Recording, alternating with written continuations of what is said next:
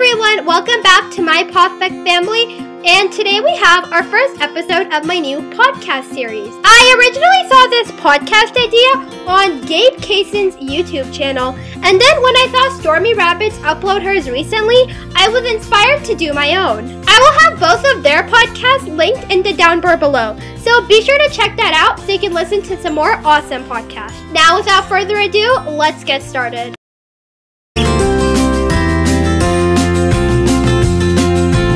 When I knew that I was going to do this podcast, what I was going to do it on was quite clear in my mind. With Easter right around the corner, the timing couldn't be more perfect. Today, I'm going to be addressing a point that keeps getting brought up, and it's whether rabbits are high maintenance and expensive pets. I, like most people, fell in love with rabbits for their adorable furry faces. But I was always into animal research, so I started researching all about rabbit care. I started out with Google, and most of the information on there wasn't exactly correct.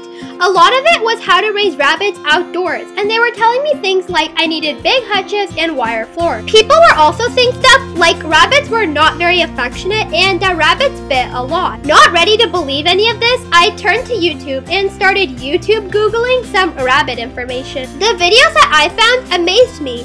Not really for their content, but how contrasting they were to the stuff I found on the internet. On YouTube, everyone was making rabbits seem so difficult. Everyone was saying how high maintenance they were and how expensive everything was. Needless to say, after this, I was quite terrified. How could such a little animal be such high maintenance and cost so much money? I started doing further and further research, and everyone was saying the exact same thing. When I finally got my rabbit, I realized quite a few things really fast. Now, I'm gonna make some pretty strong claims, and I really don't hope to offend anybody. But in my opinion, the only people that say rabbits are high maintenance pets or rabbits are expensive or difficult pets are people that have never really had actual expensive pets. To someone that's maybe only had hamsters or has never had pets before, rabbits will seem expensive. But compared to any other pet, they're actually quite inexpensive. Rabbits' diet consists of 3 important parts: hay, pellets, and veggies. This is excluding water, of course. Hay is probably what you'll be going through the fastest. And if you go to a farm, it's really inexpensive and really great quality. Veggies are also super inexpensive, and a big mixed bag will last you about 2 weeks. Pellets are probably the most important part of your rabbit's diet. But considering how little pellets they actually need, which is 1 to 2 tablespoons a day, those bags of pellets should last you a very long time. Because rabbits are strictly herbivores, meaning they eat plants, their diets are quite inexpensive. Plant-based products are always cheaper than animal ones. The proper rabbit food is going to cost you a lot less than high-quality dog or cat food. This is because high-quality dog or cat food has to have a lot of protein and different meats in there, which is much more expensive to manufacture than just veggies. I'm not saying that rabbits are cheap. I'm just saying that compared to other pets, they're really quite inexpensive. A lot of people argue that rabbits are also very difficult to take care of. A lot of people will tell you that rabbits are exotic animals, when really they're not. But they do need an exotic vet. A lot of vets won't have studied rabbits, so they won't be very much help. But rabbits don't get sick very often, especially if you take good care of them. Rabbits are really hardy animals, and mine has never yet needed to see a vet. And yours probably won't. Another thing that goes with cost is housing. I've seen people all over YouTube have elaborate wooden cages or large NIC condos or really big bunny rooms, and really this isn't necessary. You don't have to dedicate a whole bedroom in your house to your bunnies, or you don't need to spend hours and hundreds of dollars building a custom condo. All you really need to properly house your rabbit is an X-pen. I think X-pens are the best cages that you're ever gonna find for your rabbit, and they also happen to be one of the cheapest. If you look around, you can find them for under $30. Besides being an awesome full-time cage, they're also super versatile.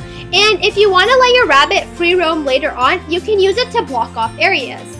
You can also use it to take your rabbits outside safely. X-pens are also great because they're so easy to clean. When you want to clean it, you can just move the whole X-pen out and you can do a full sweep. X-pens are also great for bonding with your rabbits because you can actually go inside without worrying about having to hit your head.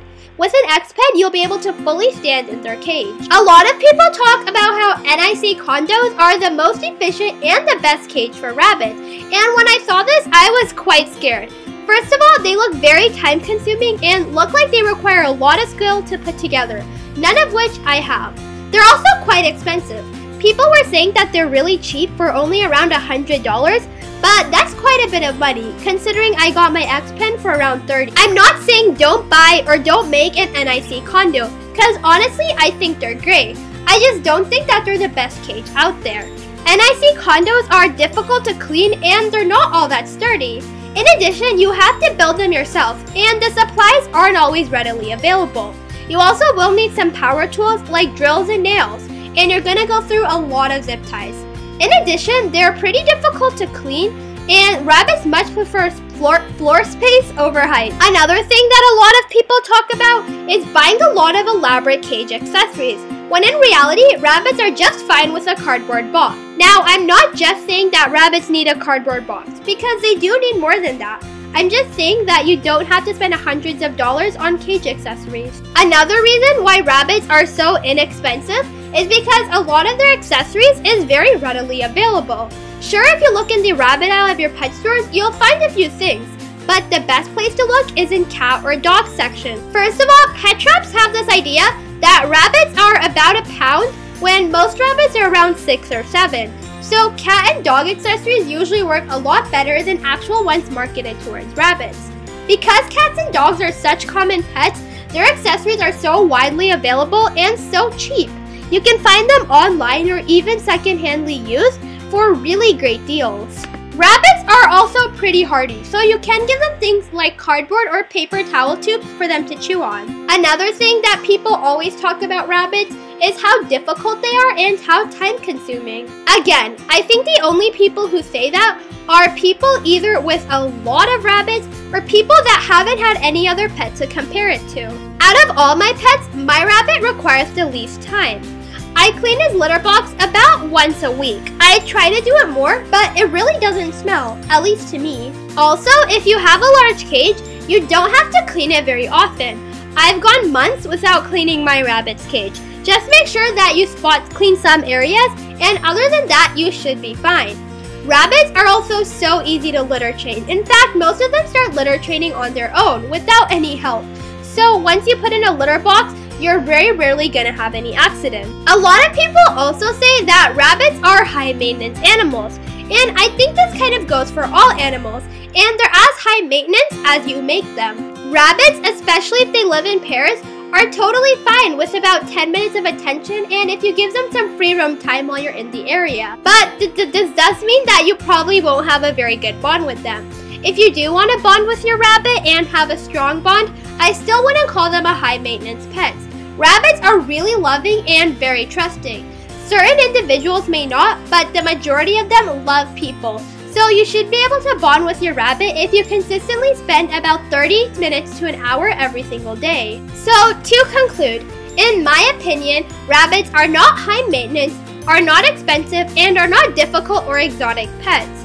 Like I said, the people that say that either have a lot of rabbits or they don't have any experience with any other actually difficult pets. How much rabbits will cost is really up to you and how smart you are with your spending. Now, I'm not saying don't spoil a rabbit, because while you can give them the bare minimum for a very low price, it never hurts to spend a little extra to improve their quality of life.